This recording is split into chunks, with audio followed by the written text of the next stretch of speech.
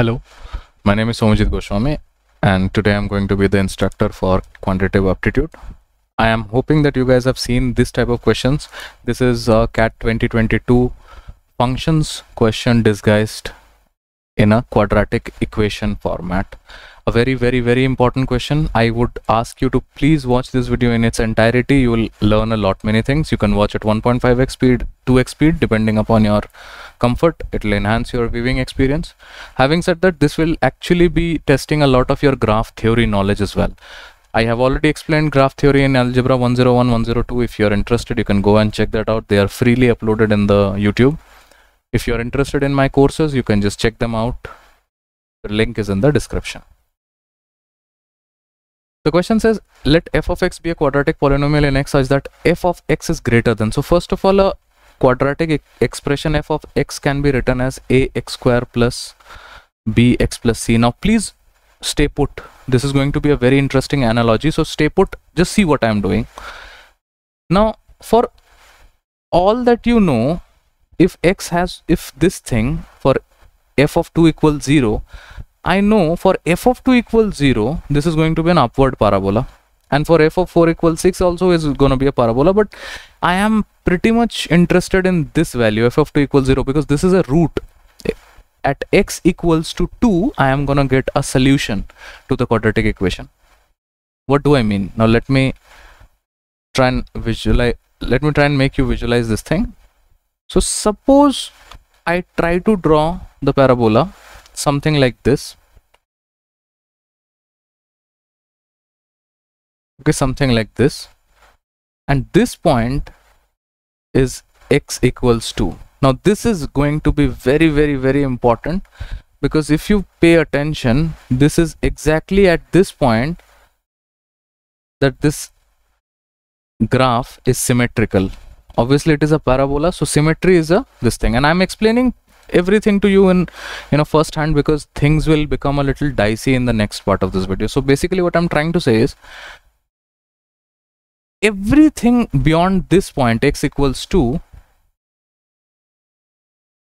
will be equal to the function 2 minus k. Okay, so this thing f of 2 minus k is equal to f of 2 plus k is important for a very specific reason, and I'll explain that. But right now you need to understand that this is coming only from knowing the fact that this parabola has to be symmetric about this point x equals to 2. Now if you need to understand this in details, there is this idea that I have already talked of in the graph theory session for our algebra crash course. You can check that out. But for our purposes, what was the reason for me doing this? Now the reason is pretty obvious. This expression ax square plus bx plus c will always have this intercept c, and we need to calculate the value for c. Otherwise I'll not be able to calculate this f of minus 2, that to an integer value. And why am I saying that? Because this c will always be there, and if I start changing the values for x, I can manipulate a and b, but I will never be able to manipulate c because c is an independent constant. Okay, or if you are a little smart, you will realize that the question has very smartly not given you the value of f of 0. In other words, if you would have just substitute 0 for x in any expression, you would straight away get the value of c, or f of 0 will straight away give you the value of c. Now at this point I am hoping that you will appreciate the idea that we used right from this thing. I can just make use of this idea and I can work around this. F of 2 minus 2 has to be equals to f of 2 plus 2. Oh, so f of 4 has to be equals to f of 0. F of 4 I already know is 6. So f of 0 will also be 6, which is going to be c. Now the constant term has come out to be c. Great, I'll write it somewhere. Okay, just for a steady reminder, I'll write it over there, c equals 6. Okay, now I'll erase everything. If you want to take a probably screenshot, you can take a screenshot at this point. Now you need to work with these values, f of 2 and f of this thing. So let's first of all use the value. So f of 2, what does this means?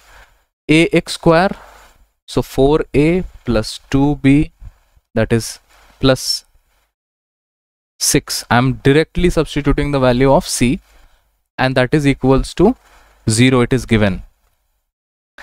F of 4 is going to be 16a plus 4b plus 6, that is going to be 0. Now first of all, you don't have to worry about the 6 and 6. All you need to worry about calculating the value, because there are two equations, two variables. You will be able to calculate the value of a and b. So first thing I'll do is I'll multiply 2 in the first equation, and then I'll subtract that. So this will be 8a plus 4b plus 6. Do I have to worry about this? You could have actually, okay, let's do this. This is gonna be 12, and that is equals to, f of 4 is actually not 0. F of 4 is equals to 6. Keep that in mind. You don't want to do any error, and obviously this is 0, so this will be 0 only. All right, let's do some subtraction business. So this is going to be 6 and a negative this thing, so you will be getting a negative 6, a positive 6, and this one will come out to be 0, and this is going to be a 4a. Okay, I hope I'm not making any mistake. Okay, this negative 6 will go to that side, become a positive 6, and 16 minus 8 obviously is going to be 8a. 8a is equal to 12,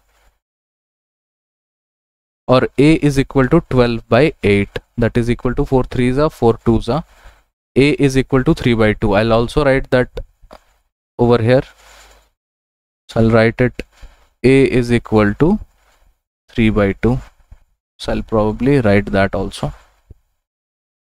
Now can I not calculate the value of b from this thing? I think I can, and let me use a different color for that.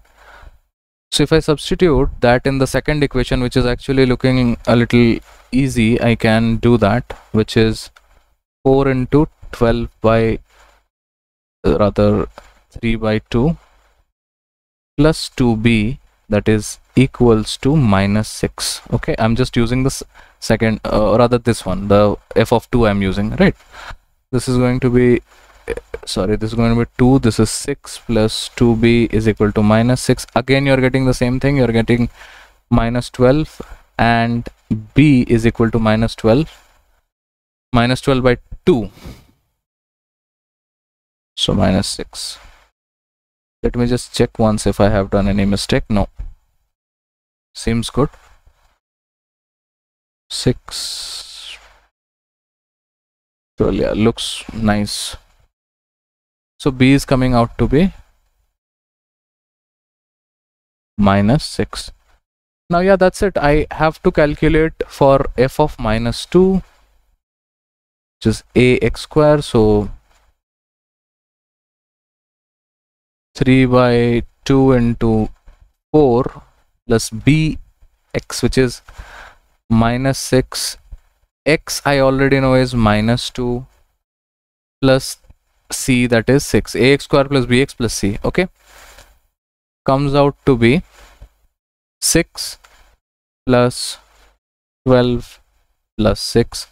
6 plus 6 is 12 plus 12, that is 24. Now I am hoping that I haven't made any error in calculation. If I had, forgive me on that, but f of 2 comes out to be this thing, and that is the answer. But you have to understand that this was very difficult question. This was not at all, so obviously it took me some time to explain, it took me a lot of time to make you visualize the graphs. But if you ask me in an exam condition how much time it will take me, I think somewhere around 3 minutes. This is not the type of a question that you do in round 1. This is a straight up round 2 question.